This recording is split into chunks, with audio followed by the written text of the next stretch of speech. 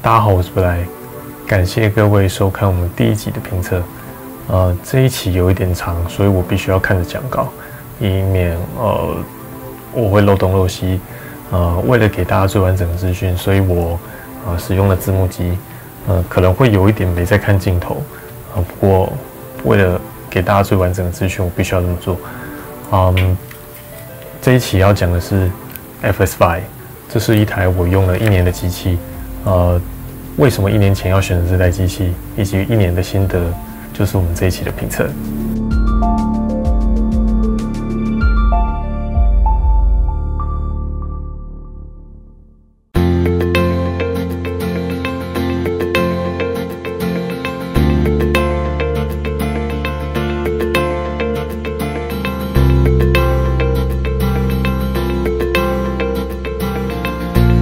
最主要的拍摄使用在婚礼记录上，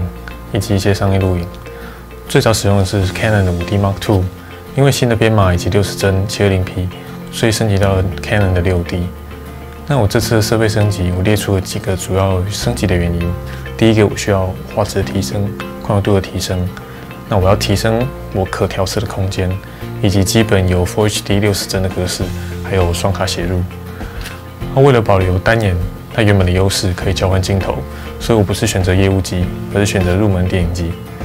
FS5 卡口它有对应的减焦转接环，它可以沿用过去的 EF 镜头，但是一定要买 Metabone 的这个转接环。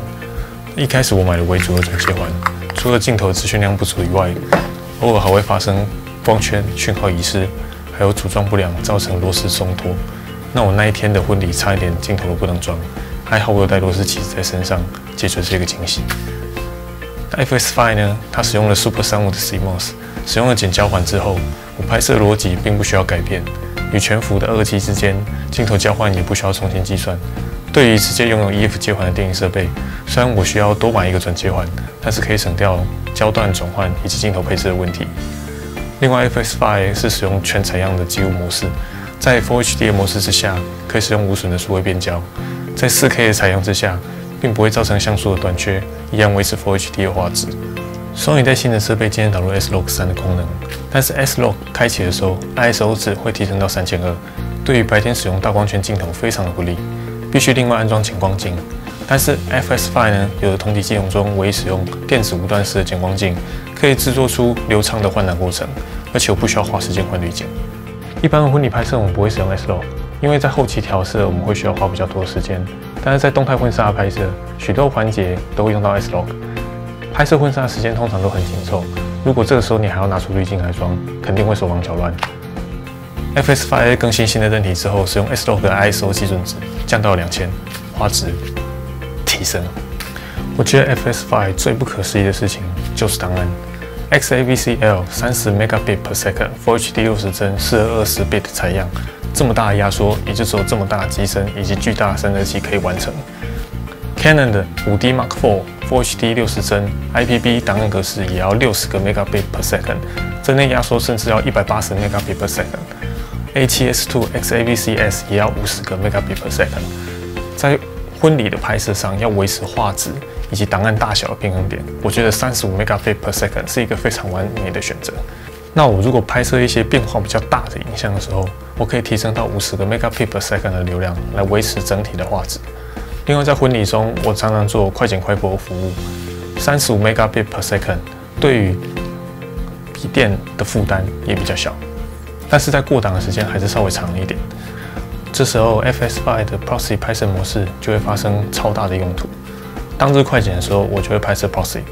720p 8 Mbps 的档案。过档跟剪辑的速度都变超快的，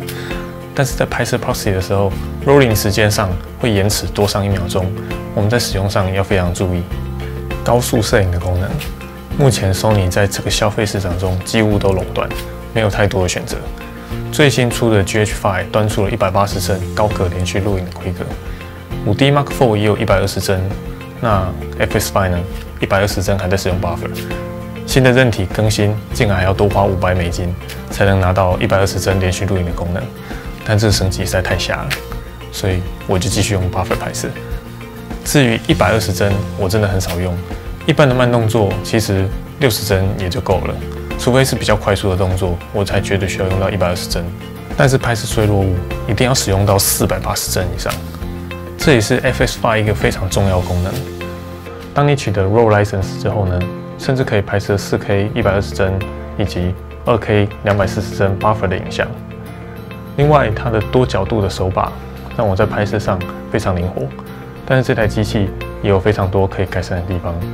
我很在意选单，选个东西要转半天才能选到，没有办法做自定选单，非常的麻烦。而且 4K 非常的瞎，420 8bit 采样，而且只有100 megabit per second， 这样的流量以及采样方式，拍摄 4K 的画质明显会低于 Full HD。所以为了拍摄 4K 以及炸出这台机器的潜能，我加购了 RAW license。它开机到 rolling 的时间大概是5秒钟，如果关键的时刻绝对不要关机，不然会来不及。而且开机未完成的状态之下，你按下 recall 不会做任何的反应，必须要再重新按一次。另外，拍摄 proceed 的时候，按下 recall 还会再多1秒的等待时间 ，cut 之后也要再多1秒的写入时间。所以我知道它有时候会有这样类的情形，变成要多花一点时间在注意机器上面，对于拍摄专注度会有一些影响。